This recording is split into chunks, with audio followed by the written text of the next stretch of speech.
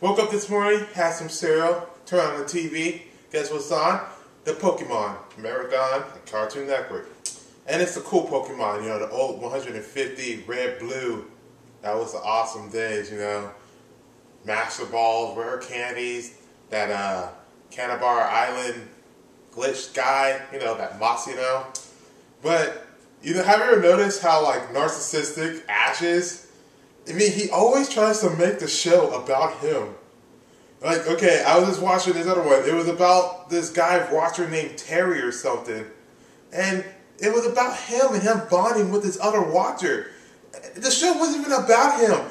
And Terry learned a valuable lesson about something about watchers and shit. And at the end, Ash is like, you know what, Pikachu? If we do something, we're sure to win the next battle. I'm like, what the fuck, dude? This episode was not about you at all. Why do you always have to do that? Another thing, what's the fucking deal with, like, Team Rocket? They dig all these pit holes everywhere, these big ass pit holes. How come no one ever sees that shit? Like in the middle of the city, no one's seeing these guys digging these big pit holes? Hello? Also, what's the fucking deal with their disguises? They're pretty see-through. They just have like a glasses. And you would think after like 500 episodes, Ash would catch on to the person with a blue hair and a person with a red hair. They're probably Team Rocket. Probably makes sense. And you ever notice how they always go in this balloon and they have this cloth in the cast for Pikachu? It's so fucking far up. Do they not see the claw coming? It's so cliche. It's like, Meowth holds the claw up. Oh shit, maybe you should protect Pikachu or something. And then he does this whole thing. It takes some time for it to go get Pikachu. And they just stand there like, with that gas face, like, oh!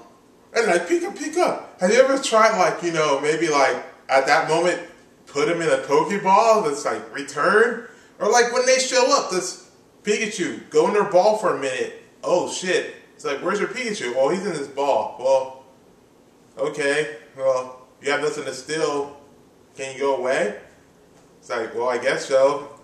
And then Team Rocket's out of the equation, and then we can get back to the awesome Pokemon shit. Also, about Team Rocket, let's get it out. I think all of us been kind of wondering, the deal with Jesse and James, is he hitting that? I'm sure you're all hitting that. And then also about Misty and Ash, was he hitting that? Or with Ash and May, was he hitting that? Or with Ash and whatever the new character they have on that Pearl and Diamond shit, is he hitting that? We're all wondering these questions, and I think we should demand answers. We should all rise up, and I think it's 4 kids? 4 kids? 4 kids is bullshit. We're kids, and they haven't gave us shit. They've been giving us the roundabout for fucking years, and I'm sick and tired of it, and you should be too. These are the questions. These are the answers. No one knows.